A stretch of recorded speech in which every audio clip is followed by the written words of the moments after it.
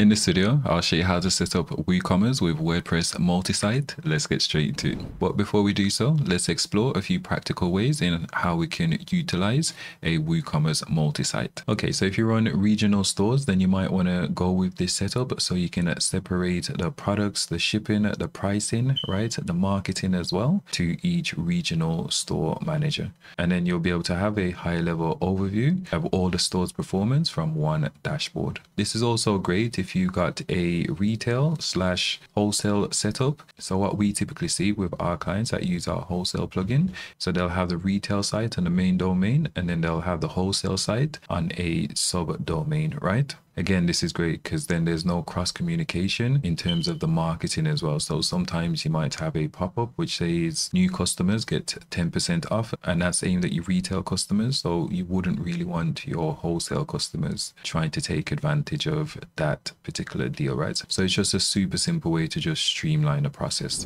The benefit of all this is you as a super admin, you'll be able to save a lot of time in terms of management, right? So usually you'll just be able to update the themes and the plugin from one centralized location, and then that change will reflect on all the sites on your network, right? Another benefit is that it allows us to easily sell to different audience, and we can also put different controls in place, right? Based on the different regions in which we're selling in. So for example, if you're selling in Europe, you might want to approach things a bit differently to if you were selling in the States, right? To comply with various different local laws. So that's another great benefit of utilizing a multi-site setup. Okay, so before we get started, there's a few things we need to consider. And the main one is how you're actually going to structure your multi-site. So WordPress gives you two options. One, you can use a subdomain. So for example, with my store here, our main URL is Go Demo Site. So if we was to do a subdomain, we could say store one, right? And then dot our main domain here. Or instead of saying store one, we can say our website, and then we can say slash and then store one. So you need to take this into consideration before moving forward. And which one you choose will depend on your situation. So for example, if we were going with the retail/wholesale setup, and let's say, for example, we didn't care too much about the discovery and the wholesale side of things, then I'd use a subdomain. However, if this was more like a regional setup, you can use a subdomain, but to get the full benefit of SEO, right, I would use a subfolder, because Google treats a subdomain as a new website essentially, right? That's why, for example, we can go to WordPress.com and we can have a subdomain over there, and it doesn't necessarily mean we'll rank highly, right? Because the WordPress domain has a lot of authority, but that doesn't necessarily transfer to that subdomain. So this is why using a subfolder, if you care about SEO, might be a better option. And with that out of the way, let's go ahead and create our WooCommerce multi-site. Okay, and to do so, the first step is we need to log into our hosting account. I'm going to log into my cPanel. If you want to use an FTP client or any type of file manager, you can do so. But essentially what we're going to do is we're going to navigate over to our file manager, and then we'll find our website, right, which is this one. And then we're going to go ahead and edit our WP config file. And then we'll scroll down, and then where it says that's all, stop editing, happy publishing, we're going to add this bit of code here to enable our multi-site, right? So I'll leave a link to the blog post that's got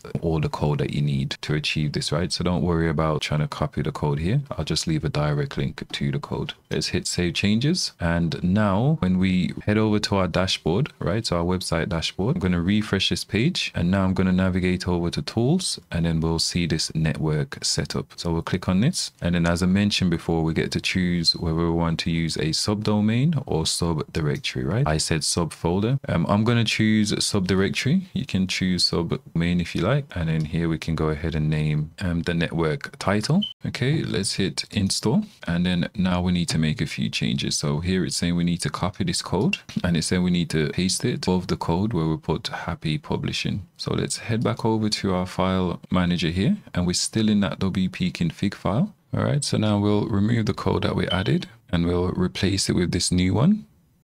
And then we'll just hit save. And now we need to copy this code, and we need to paste it in our .ht access. So let's head back over to our file manager. And here we've got this .htaccess file. Sometimes you might not be able to see it. And if that's the case, you might just need to click on settings. And then you need to click on this option here where it says show the files, right? .files. And then just hit save. So let's edit this file. And we're just going to replace this. And then we're going to add this code that it prompts us to copy, right? Okay, and once that's configured, we just need to log back in our website and our network is pretty much configured, right? So here we can navigate over to the network admin. So we'll go network admin dashboard and then we can create our first site. So we can click sites and then here we can view all sites. I'm just going to click add new. Since I selected a subdirectory, it looks like this. Otherwise, it would be a subdomain, right? So for our first store, we're just going to say store one. And then obviously you can probably replace this with the regions or based on your particular setup, right? So I'm just going to say store one again. You just name it appropriately.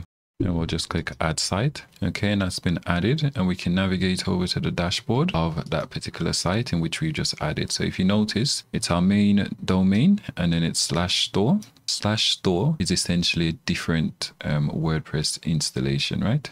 We can just treat it like we would any other regular site. The only difference is when it comes to plugin, to be able to add plugins or themes, we need to add it from the network, right? So to do so, we'll just navigate back over to network admin and then dashboard. And then from here, we can add any plugins or themes. So for example, let's add WooCommerce. So we'll go plugins and then we'll search for WooCommerce and we'll just click install.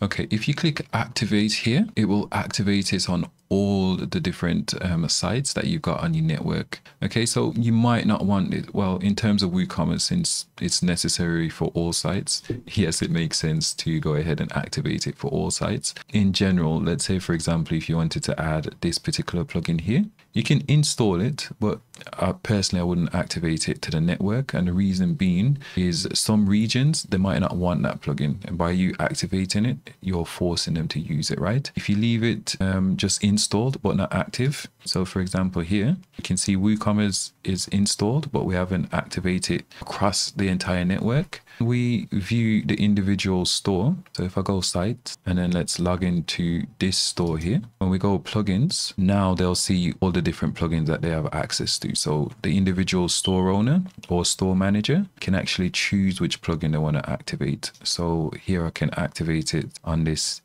site setup here, right? So that's just the main difference. Okay, and then we can just go through the setup process. And that brings us to the end of this video. I'll leave a link in the description below to a few plugins that will help you manage your network more effectively.